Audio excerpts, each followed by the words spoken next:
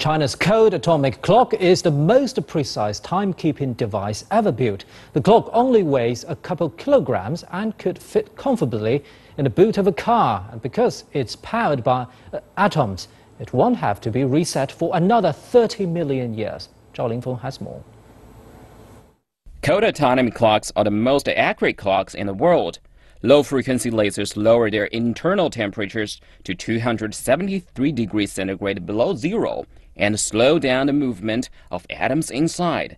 Slow-moving atoms decrease the likelihood of counting errors, thus resulting in a more accurate counting of time. The frequency of the atom will not change. It is the same wherever it is. Unlike in mechanical clocks and electric clocks, atom clocks aren't drastically affected by their surrounding environment. We're going to operate the most accurate code atomic clock in space. It is the first time ever, not only for our country, but also for the world. Rubidium atoms count time inside China's code atomic clock. Atoms are usually affected by gravity, but low level of gravity in space will weaken the Earth's gravitational pull and increase the accuracy. Atoms usually fall because of gravity, making it difficult to keep track of time for a long time. But up in space, we don't have that problem.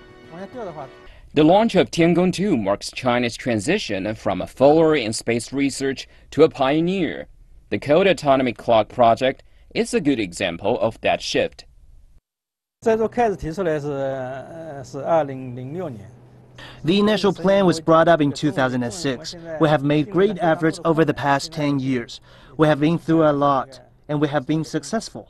It took years for Chinese scientists to get a code atomic clock into space, and now researchers are devising ways on how to use the clock to benefit people here down on Earth.